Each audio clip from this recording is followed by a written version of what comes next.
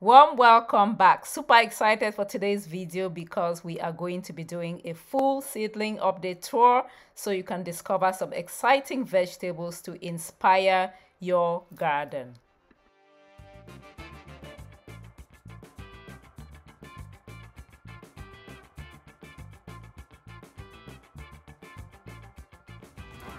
Hello everybody, warm welcome back. Yaje here, super excited to share another gardening video with you. I am super pumped for today's video because I am going to take you around my nursery and share with you all of the many plants that I have growing that I started from seeds.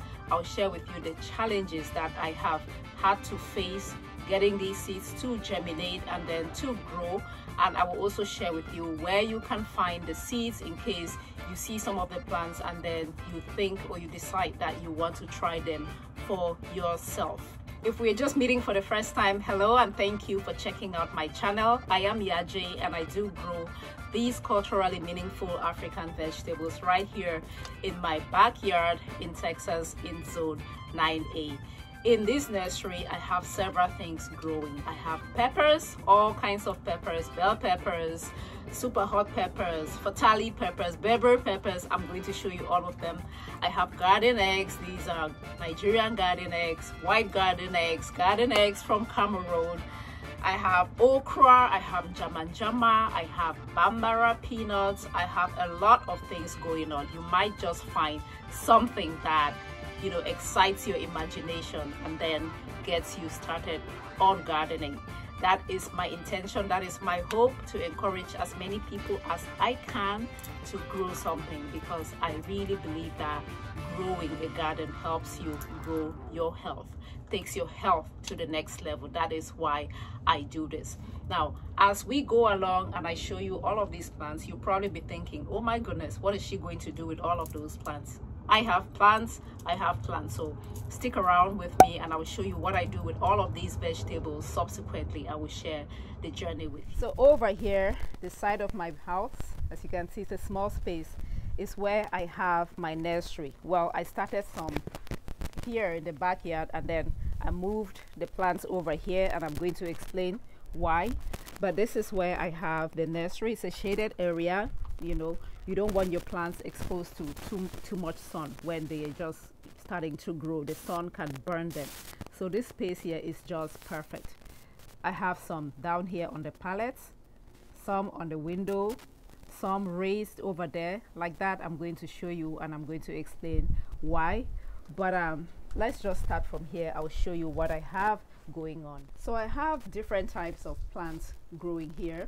Peppers. I have different types of peppers. I have some very hot, rare, exotic specialty peppers like fatalii peppers, like Scotch bonnet, scorpion peppers, that kind of stuff growing here. I have things like Berbere peppers. If you have never heard about Berbere peppers, I will tell you about them. I have Buena mulata peppers. I have bell peppers. And then I have okra here as well. I have like the white velvet okra. I have hill country red okra, and then I have some okra for containers. I will show you in just a moment. I also have garden eggs. What I have on the windowsill here in the orange container is fatalii peppers. If you have not heard about fatalii peppers, they are a super hot pepper. It's Capsicum chinense. So these have heat as well as aroma. I am growing them because of that aroma. They are originally from the Central African Republic, and again, yeah, I'm growing them for the aroma. They had a very high germination rate. So you see, I planted them on the 19th and today is the 22nd, so these are about a month old. And then over here we have Scotch bonnet peppers. This one is doing very well. I had some growing in here. You see, there's something coming out at night and just cutting the peppers. So they were originally down here and I moved them to the window. Hopefully I will rescue the peppers. But here, Scotch bonnet peppers, again, it's chinense, which means it's extremely hot. And if you've heard about like Jamaican, Caribbean type of cuisine, jerk, it's Scotch bonnet peppers. So I only try to grow peppers that I cannot find easily or readily in stores around me. Again, I planted these on the 19th, and today is the 22nd of April. 19th of March, today is the 22nd of April, so they are about a month old. The blue Scotch bonnet pepper. So here I have what are known as Berbere peppers. I planted them on the 22nd of February. Berbere peppers are from Ethiopia. If you know about Berbere spice, it is a major component of that spice. It takes about 85 days to maturity after transplanting. So they are a capsicum annum, which means that they are not very hot. I'm trying them for the first time. And then here I have fatalii peppers. These fatalii peppers, I bought the seeds from another company. I spent a lot of money and the germination rate was not good at all. These are yellow fataliis. I planted them on the 10th of February. Today is the 22nd of April, and this is all I have to show for the many seeds that I planted, and it's not growing as well. I have really struggled with the peppers. I'm going to keep an eye. But yellow fataliis or fataliis are super hot peppers with an aroma, originally from the Central African Republic. Then over here we have Buena mulata peppers, or what is left of the Buena mulata peppers. Something is coming out at night and eating and just cutting up my plants like that. This was fine yesterday. As you can see, it's been freshly cut. The Buena mulata peppers are capsicum annum. Very pretty peppers. Very pretty peppers. I hope they do survive. I hope it's not been destroyed. I'm going to try to plant more seeds. I will. And then in the purple containers we have what is known as fish pepper. Fish peppers, they are capsicum annum, flavorful, great in hot sauces, important African American heirloom. So these are, I planted them on the 21st, so about a month old.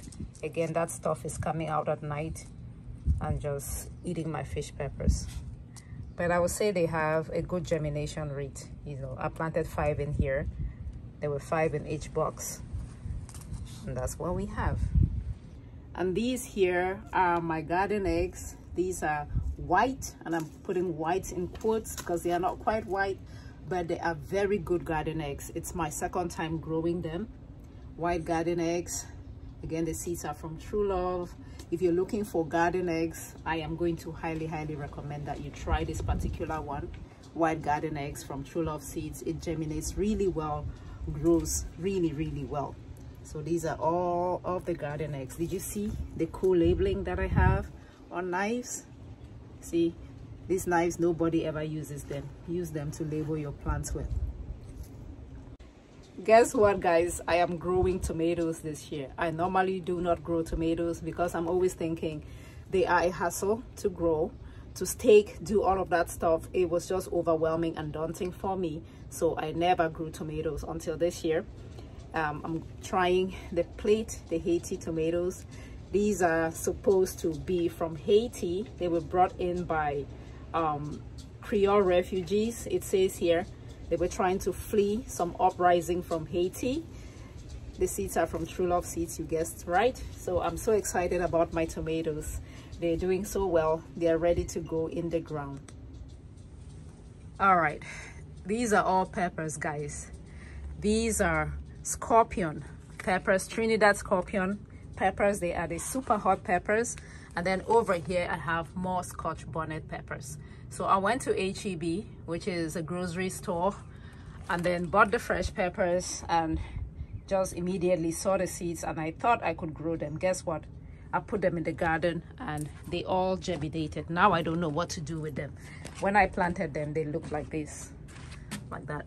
I basically just scooped out the seeds and dumped them here. These ones I tried to remove the seeds one by one and put them here. These are the ones that I dumped. They all germinated. So I have been moving them from here and transferring them to the cups or potting. Again, see that my label on the knives. So these are all Scotch bonnet. The Scotch bonnet ones are bigger, and then over here we have the scorpion.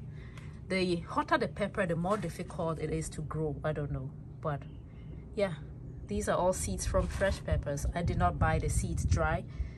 I bought the peppers, used them to cook my soup with. Did not save the seeds immediately, planted the fresh seeds, and this is what we have. These are okras. These are baby boba okras. I bought the seeds from HEB. They are meant to grow in containers. I had my grandbabies start these from seeds. So this is OJ's. Let's see. No, this is berry. Baby berry planted this one. I have all 4 of them growing. And then baby Junior is about 5 years old. He planted these ones here. There were 4 of them, and then we have 3. So you can absolutely grow okras in containers. They have like that hybrid variety if you have like a container. So these are going to go in containers. And then elevated over here on pallets are more plants. These are some of that HEB Scotch bonnet peppers in here. And then here are a mix of white velvet okra and red okra. The seeds got mixed up, and so I have everything growing here at this point. I cannot tell the difference. Yes, when they eventually produce the fruit, I will be able to tell, but at this point it's a mix of these two, white velvet and hill country red okra. I have grown the hill country red okra before. The white velvet, this is my first time trying it, but it's supposed to just be gorgeous and very delicious, so I am looking forward to the okras. And this is what is referred to as scent leaf or holy basil or tulsi vana. So it's a super flavorful herb that is used in African cooking, Nigerian cooking. It's my first time growing the scent leaf from True Love Seeds. I started the seeds on the 22nd of February. Today is the 22nd of April, and this is how big it is now. I think it's ready for transplanting. They are heat loving. I have a video on how I started these from seeds, so if you're interested, you can check out the description box to see how to grow the tulsi vana. That's that holy basil. There's a way to grow it, to sow the seeds actually. And then this is sweet bitter leaf. Sweet bitter leaf is different from the other type of bitter leaf. This is, in Cameroon, we refer to this as bayangi bitter leaf, sweet bitter leaf. And these are all my bell peppers. I already have 8 growing in ground, well, in containers, and I still have about 16 over here, and they're doing so well. I bought the seeds from HEB, planted them, they germinated, did very well, and these are ready to be transplanted. And what I have here, more garden eggs. This is the one from OC Afrique, so it's a Nigerian garden eggs. See, the germination rate is quite high.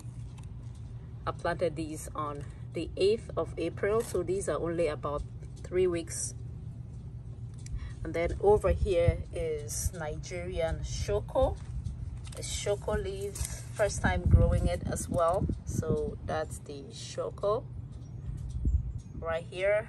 These again are about 3 weeks old. And this here is ewedu.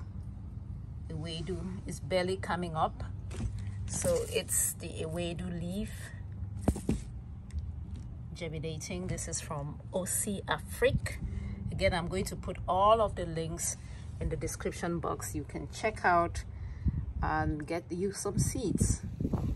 And these are in ground, but I have to show you them because it's my first time growing, and I also started them from seeds. So these are Berbere peanuts. They are a rare legume. I'm so excited for these. The Berbere peanuts that I got the seeds from True Love Seeds. I planted them, I want to say, when was that? But it took about 12 days to germinate.